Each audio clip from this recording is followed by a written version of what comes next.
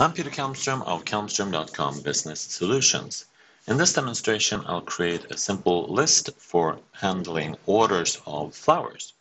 I want my users to be able to send flowers to customers at various times, and of course, I want to automate that procedure because that's something we do rather often in this organization. So I'll add an app for that, and that's going to be a custom list. Let's do flowers.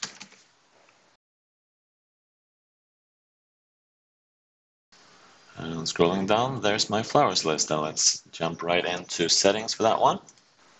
And when I create a new list, the versioning settings is not enabled by default. So I'm going to enable the versioning settings so that I can see who changed what and what column. That's very important. And then I'm going to change the title field to, I'm going to reuse that. I'm not going to have a title for the flower order because that doesn't really make sense, but I'm going to reuse the column. I'm going to use a phone number, and of course we need a phone number for the person who is the recipient of the flowers. That's important, and that of course requires that this column contains information. So that's a good reuse of the title column. Next, we're creating new columns, and I'm going to create a type of flowers, type of bouquet, and I'm going to have that as a choice. Just do small, large, extra large. And again, I'm gonna just put those in alphabetical order because that is the standard. And the default choice is going to be small for this one, not extra large. Oh, and we can have radio buttons just to make things a bit different there. Okay.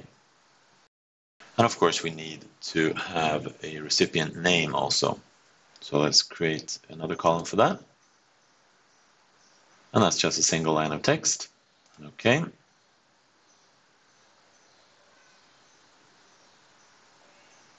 And I think we're about done. The only thing that we need to change now is the column ordering, because I don't want the phone number to be first. I want the type of bouquet to be first. So the type of bouquet should be number 1. And the phone number should be 3rd, and the recipient name becomes 2nd. That's perfect. All right. Right, let's test this out. I'll go into the flowers list there. And there we go. That's the flowers list. And to create a new flowers order here, I will simply click on the new. And there's the form. So I have the type of bouquet. I'll have a large one this time. And the recipient name is, of course, Kate Kalmstrom, just to serve flowers now and then. And the phone number, let's put something like that, and then we simply save that, and there's our first flowers order. And there we go. Thank you for watching this demonstration.